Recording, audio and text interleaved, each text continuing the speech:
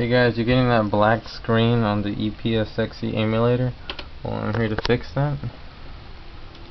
Yep. Alright, let me just do this really fast. Alright, so let me go download a game really fast. I just downloaded Spyro the Dragon because I really want that game.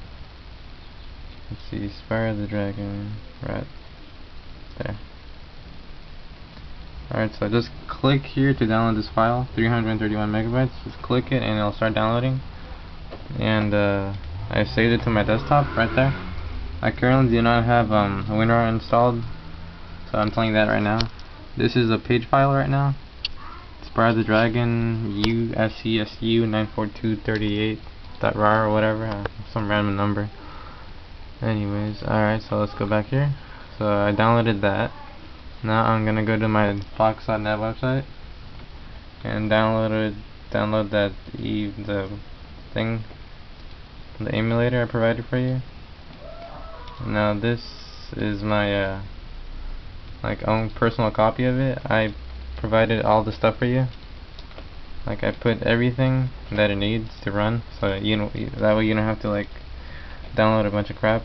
So yeah, currently it's a zip file, like with a little zip folder. So yeah, don't do anything yet. Alright, so now I'm gonna install WinRAR. So download now. Alright, save it to my desktop. Took like 1 second, but that was fast. Anyway, there it is. WinRAR document file download. Run that shit. See, install. Shouldn't take that long. Okay. Done. And now, as you see, these two files turn into little WinRAR files. Now they're bugs with a little like belt on them. Alright, so let me alright then. So now what you want to do is open up Epsxe.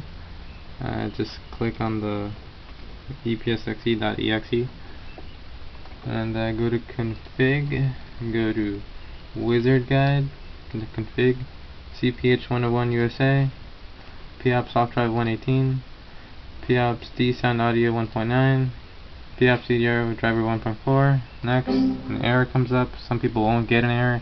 Config, and then click OK. And if that doesn't work, then just click X. Doesn't really matter. I'll click OK. Click next. Controller 1. Configure your control.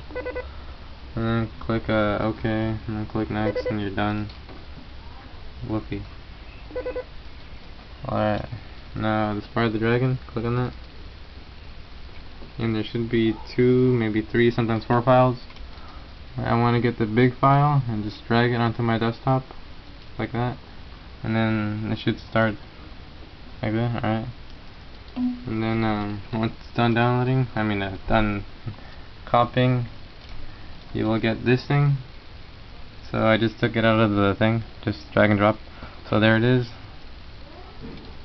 My computer is pretty fast, so yeah. Alright, so now just file, run ISO, and look, there it is right there. That is that. So click on that shit, click open.